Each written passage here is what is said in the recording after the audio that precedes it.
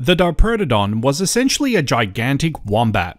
It is an extinct genus of giant marsupials that lived during the Pleistocene epoch in Australia, and it was literally the size of a modern-day car. The Pleistocene epoch spans from about 2.58 million years ago to approximately 11,700 years ago, but the Diprotodon is believed to have gone extinct around 46,000 years ago, along with several other notable megafauna in Australia, such as the marsupial lion, which we've made a video on. The link to that will be in the description. The Diprotodon was the largest marsupial to have ever lived.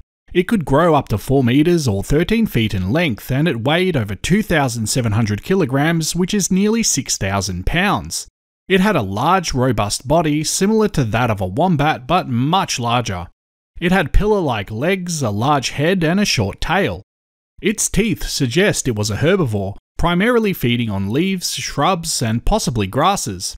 Fossil evidence indicates that the Diprotodon was widespread across Australia.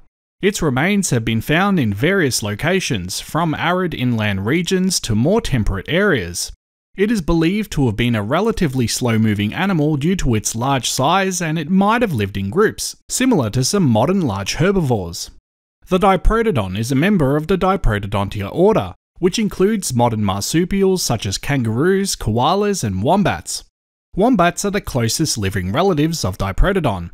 They share several anatomical features, including robust bodies, powerful limbs, and similar dental structures. Koalas are also closely related to Diprotodon, although they have a more specialized diet, with them primarily eating eucalyptus leaves. They do share a common ancestry with Diprotodon though, and they exhibit some similarities in skull and dental morphology. The Diprotodon did not burrow like modern-day wombats. While modern-day wombats are known for their extensive burrowing habits, creating complex tunnel systems, the Diprotodon, due to its large size, was not adapted for such behaviour. As one of the largest herbivores in Pleistocene Australia, the Diprotodon played a crucial ecological role in shaping the vegetation and landscape. Its feeding habits would have influenced plant community dynamics and nutrient cycling, similar to how large modern herbivores impact their ecosystems.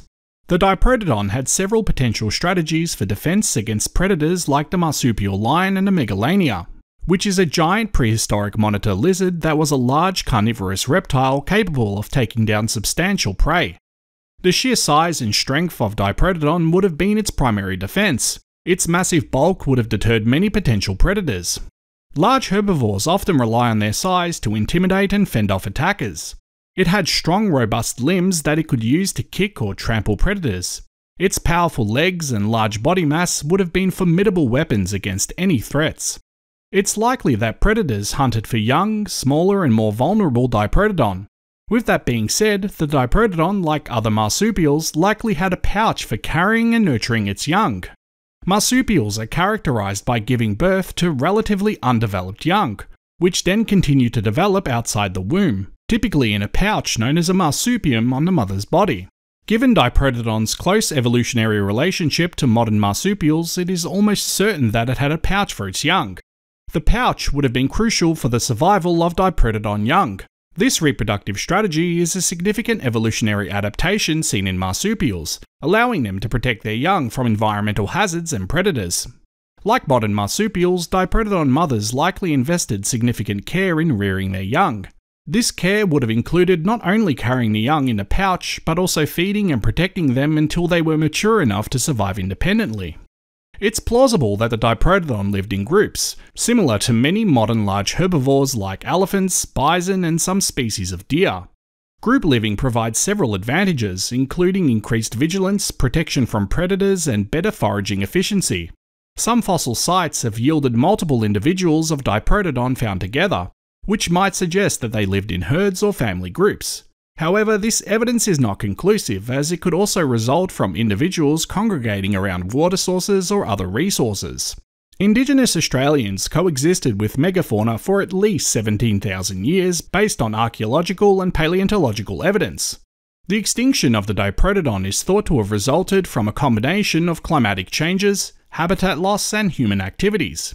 The arrival of humans in Australia likely exerted additional pressures through hunting and environmental modifications.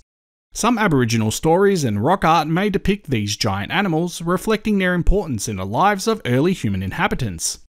Like the rest of the world, Australia also experienced the effects of the global ice ages during the Pleistocene epoch, although the continent was not covered by large ice sheets like those in North America and Europe.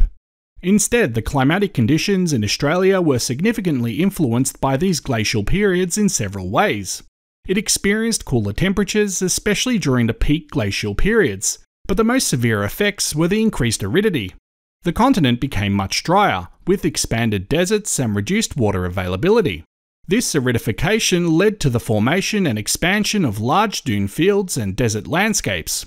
The cooler and drier climate led to changes in vegetation. Forests retreated in many areas, giving way to grasslands, savannas, and deserts. These changes in plant communities affected the type of animals that could thrive in different regions. The extinction of the Diprotodon is part of a broader pattern of megafaunal extinctions that occurred around the world during the late Pleistocene, affecting many large species across different continents.